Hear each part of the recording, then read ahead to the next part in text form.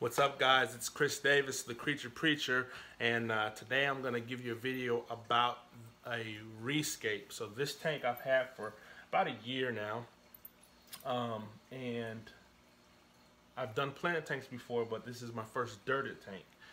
But you see the substrate layer is pretty thick. Didn't mean for it to be that thick, just kind of happened that way. But with that thickness has caused some issues in the tank that I'm just not happy with, haven't been happy with for a while. So I'm gonna basically, take everything out of this tank, redo it. I'm still gonna dirt it, but it's gonna be a much thinner layer. But of course, some of the issues with that is just the water column has a lot of tannins in it because of the dirt. I do have driftwood in there, but the driftwood that's in there was in another tank, and so the tannins aren't coming from that or anything like that. As you see, pretty good growth. I'm happy with the growth of the plants for the most part. Some of the health of them. This is just moneywort that grows pretty wild. I've got crypts in here that are growing really nice. I've got Java fern here.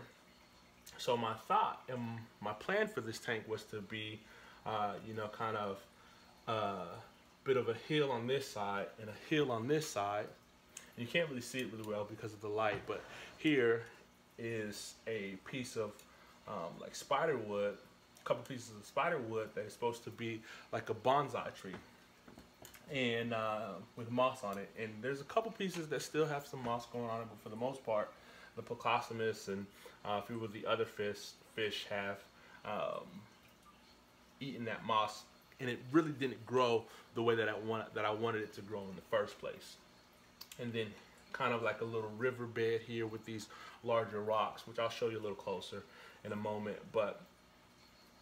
And then this hill on this side underneath the tree was supposed to be carpeted with SS repens, and there's still some repens in there that are living, but it never carpeted the way that I wanted it to.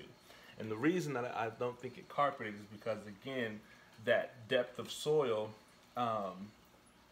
and a little bit of inert pockets in there because of the depth, as well as I have a bag of lava rock under there that's kind of the structure for that. And again, it just didn't work out the way that I wanted it to work out. So, long story short, today I'm going to redo this whole tank, show you the process, take out all the plants.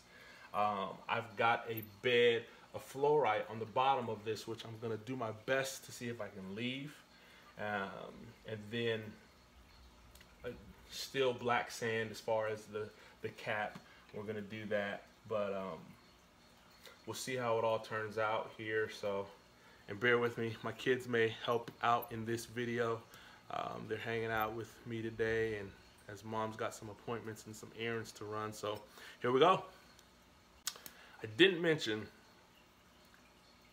in this tank I've got an angelfish, and then it's a very low fish load in this tank. And I want more fish, and from the beginning this angel was like in a 20-gallon, and so I took him and a couple other fish out of that 20-gallon to move to this 55, and that was again a planted tank, and he's doing well, and a few other fish that are in there. But I want more fish in there. Like I've got a few tetras in there. I want a school of tetras in there. Initially, I actually wanted to do some discus. So with that, I had the heater running pretty high on this tank initially. And so with that, some of my plants that are back here, like my Amazon sword, if you can see that, with that high temperature, just wasn't doing well.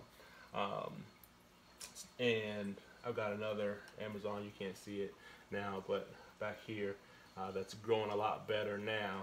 And then like some Anubias back there, cherry barbs, some small fish. So with this tank, of course, the fish that I have in there, I'm gonna keep in there. But eventually, today I'm just redoing the tank, and then I'll do another video stocking the tank once I get all the parameters where I want them to be for the fish that I'm gonna keep in there. So. Wait, this rock here is from Snoqualmie Falls in Washington State. I try to put in my tanks rocks from different vacations and places that we've been. So this was, we were celebrating our anniversary at a resort in Snoqualmie Falls, and this rock is from the river where the waterfall flows. Oh, been there? Yeah, put it in there, Bubba. I know that. I want to go there again to give you another walk. So this here, spider wood that was glued together, and I'll put it back in there, but you see here that there's some moss growing there. Can't see it the greatest, but there's some moss growing there on that. But each of these branches was supposed to have a nice bush, so I'm gonna have to redo that. It's gonna be so fun. Alright, so we're gonna take this guy out. Isn't it huge? It's huge. That guy's huge. Wow. Alright, this one's a little heavier. Two hands, put it in there. That's called driftwood. Where did it come from? That came from the store. Well, where did that one come from? This rock came from the yard. It's a huge, Yeah, heavy be careful. one. Don't drop it. Smart one. What's a filter? What's a filter? A filter cleans the water. Don't touch that, please, Bo. Filter cleans the water. Okay. Filter. How grows snow so much? Whoa, where did that come from? How do grown-ups know so much? That, They listen to their parents Where when they were little, and they learn a lot. Where did this one come?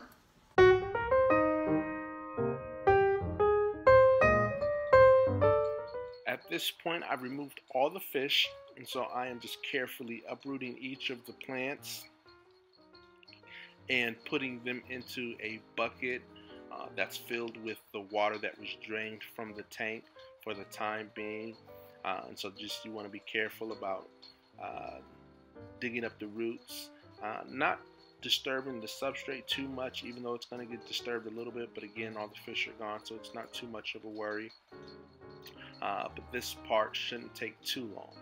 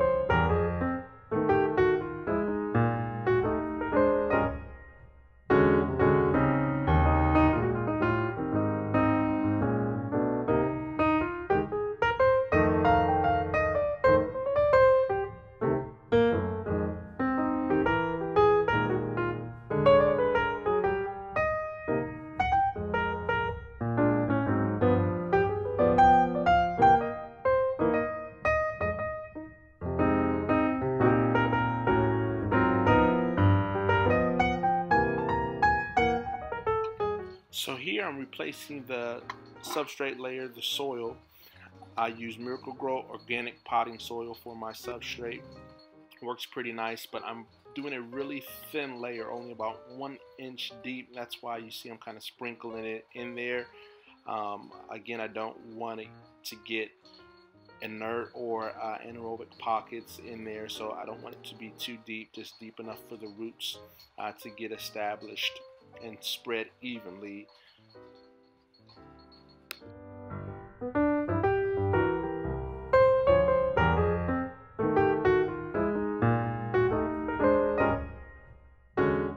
So after I add the dirt layer, I add the cap, and I'm actually using for the first time black diamond blasting sand.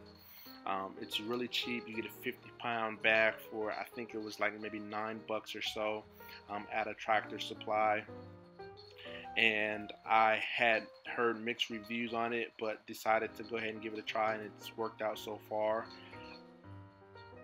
So just spread that evenly. I put a pretty thick layer to keep that soil capped, because the last time I had soil seeping through, which again was the reason for some of the, the tannins in the tank and the brown color of the water.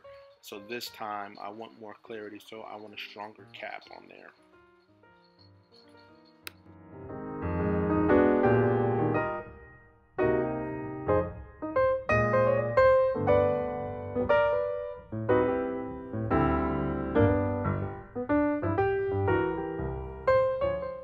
When it comes to hardscape, you can really be creative.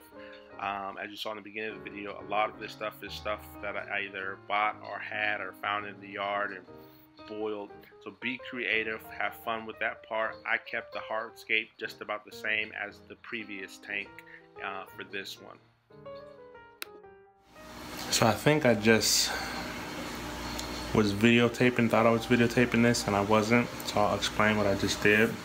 So here again, just redoing this bonsai tree, and so I've got moss balls, marble moss balls, and super glue, gel. It's got to be the gel, and super glue. I've been poking a little hole in the balls. I've been putting super glue on this tree, and then putting the balls on there with the hole, and you see it's pretty snug. It's not coming off here. Okay, so all of these are glued. One of them I used some fish line. Can't see it, I know, but some fish line to tie, as well as the glue. This one here I put a lot of glue because this branch is a lot thicker, and I had to split the moss ball a lot wider to get on there. But sorry I didn't videotape that. I thought I was videotaping and then looked up and it was not being videotaped. So didn't catch the process, but kind of see the end result, and of course we see the end result in the tank.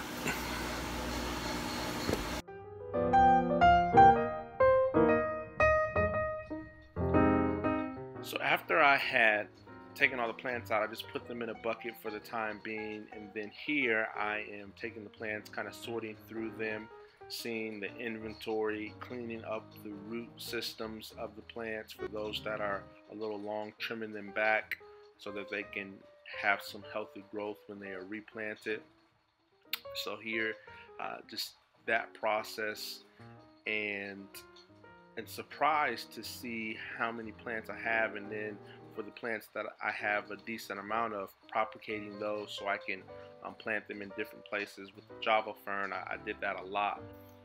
Even though Java fern is meant to attach to something and its root system is more so in the water column than the substrate, I ended up putting mine in the substrate, and we'll see how that goes.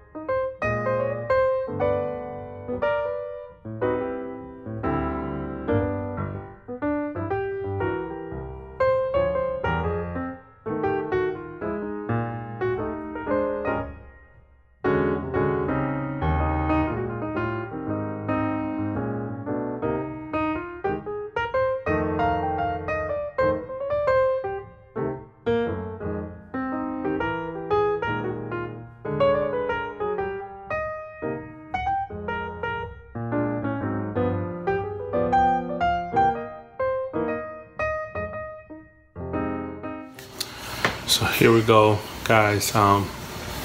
Finished product. So kept all the plants. I didn't add any new plants or anything like that. The only plant that I may add is some S repens on this side of the tank here under the bonsai tree. See if I can get that to carpet like I was trying to do initially. We'll see. A Java fern is put here, and I know that'll probably grow out, but just a nice little Java fern garden there. I propagated the dubious, and so I got 3 plants there in front that won't grow too big, and then my crypts, I put those, since they were growing really nicely, I put those further back. I know I've got bubbles all over the tank, so I'll do another video when it's more clear. Vid my Amazon sword here in front. There's a little cave there, like you can't really see it, but there's a little cave right there for like fish to swim through where the bubbles are going. And then my money wort, which is pretty invasive, but I put that in the back there so it can grow at will. And as you see here, my angel, he's in there already, and so see how this goes and stock this up. But the moss balls on the bonsai tree look a lot better than the original ones that I did. So again, hopefully this all kind of pans out. Kind of so-so on the filtration on this tank. Got a Sun, I think it's a 305 that I'm running on this one. I've got another Marine Land canister filter that is downstairs that I haven't used yet, and was gonna use for another tank, but I may switch it and put it on this tank. We'll see how the water flow goes, and I do have a pump. I think it's a 265. It's some off-brand, but I think it's not that much.